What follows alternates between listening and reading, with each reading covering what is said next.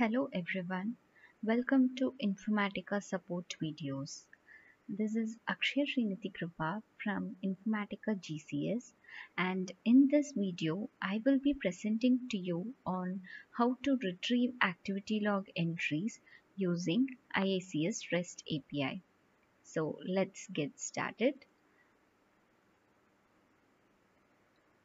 The agenda in this video would be a brief introduction to IICS REST API, the initial login call, retrieving activity log entries, a few FAQs, and I will also be showing you a quick demo on how we can retrieve activity log entries from Postman client.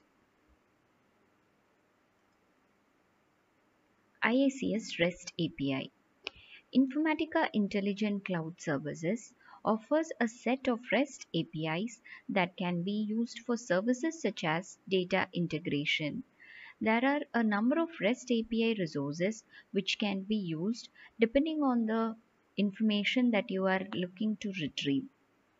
Basically, there are two different versions of REST API, version 2 and version 3. For retrieving the activity log entries, we will have to use version 2.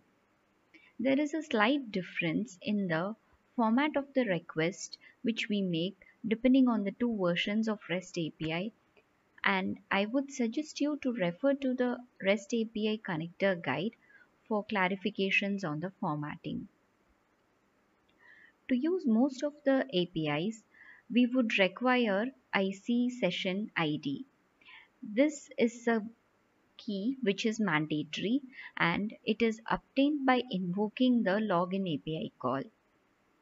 In this particular video, we will be focusing on retrieving the activity log entries using IICS REST API. REST API login call. To log into your Informatica Cloud organization, you will need the Informatica Cloud credentials. Once you have the credentials, you can make use of the request which you see in the screen over here to make the initial login call.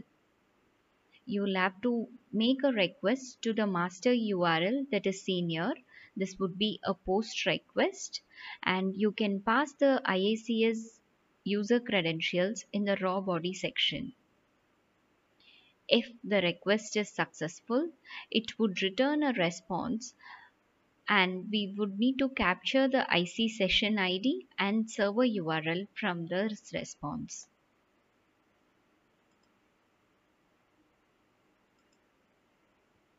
IICS activity log. For retrieving the activity log entries, we will be making use of the IICS REST API resource activity log. To request information from the activity log, you can make use of the following URI: API/v2/activity/activity log. You will need to append this URI to the server URL. There are also a number of parameters that can be used in this GET call to retrieve activity entries of a particular task ID or run ID. The parameters which can be used are log entry ID, task ID, run ID, offset, and row limit. Here's a sample GET request call which makes use of the parameter row limit. This parameter gets appended after activity log resource and it says the API to retrieve 1000 entries of the activity log. You also have the option to fetch session log and error log files using this activity log REST API resource. Here are a few of the FAQs which I would like to highlight. Activity log REST API call fetches the log entries of the executed tasks in the monitor page. If you are looking to retrieve the entries of the running task, then you will need to go for activity monitor resource instead of activity log resource. The Activity Log API returns the latest 200 entries in Activity Log, which you will be seeing once you log into your IICS or if you go to monitor page. By default, the number of entries which is retrieved is 200. However, you have the option to increase this count by making use of the parameter row limit. It is also to be noted that the maximum number you can specify for row limit option is 1000. So now let's jump in to a quick demo where I would be showing you how to make use of Postman and make the IICS login REST API call, and we will capture the IC session ID and server URL returned in the first call to make a GET request to retrieve the entries from Activity Log REST API resource.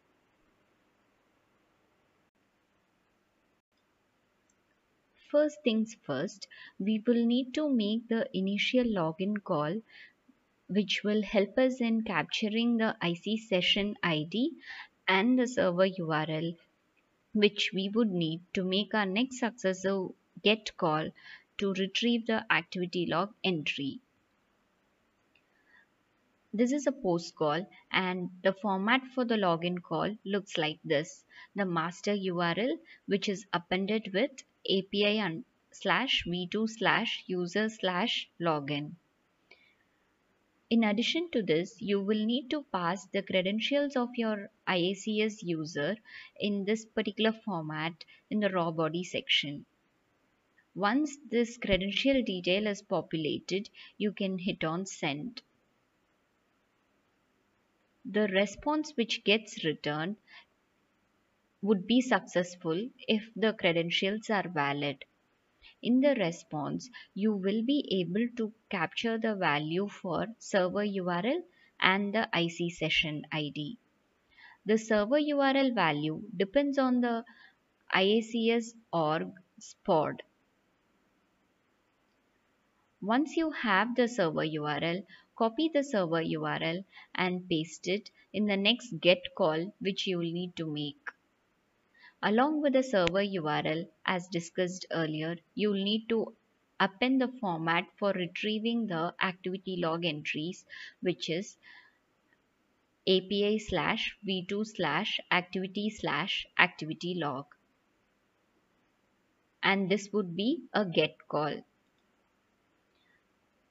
Now we'll need to copy the value of IC session ID and pass it in the header section of this GET call. It is also to be noted that the value of IC session ID expires after an inactivity of 30 minutes. Once you populate the IC session ID and ensure that the format of the URL is right, you can hit on send.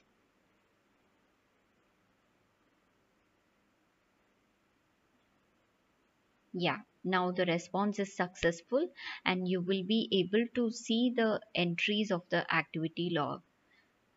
By default, it would capture the first 200 entries in the activity log. If you look at the response, it would contain many useful information such as the task ID, task type, run ID, start time, success and failure rows, schedule to which the task is assigned, and other such. Always refer our Informatica knowledge base portal.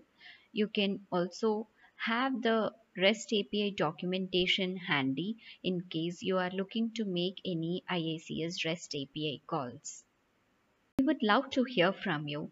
For any reviews or feedback, please reach out to us on supportvideos@informatica.com. You can also tweet us in InfoSupport.